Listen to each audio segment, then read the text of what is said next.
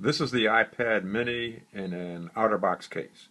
I'm going to demonstrate how to get text into the application on screen, which is Evernote, using just my voice. So,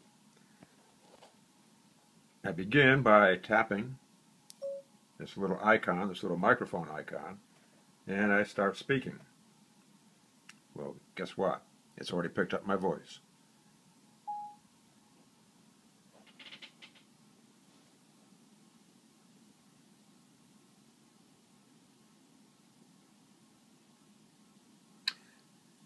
As you can see, it's not exactly perfect, but then I wasn't speaking as clearly and distinctly as I would have if I really intended to get this right.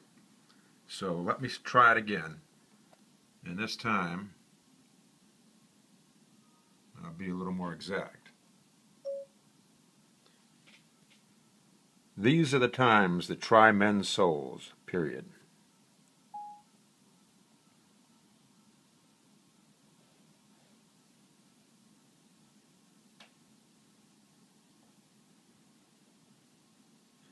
Looks pretty good. And that's how you do it. Very simple.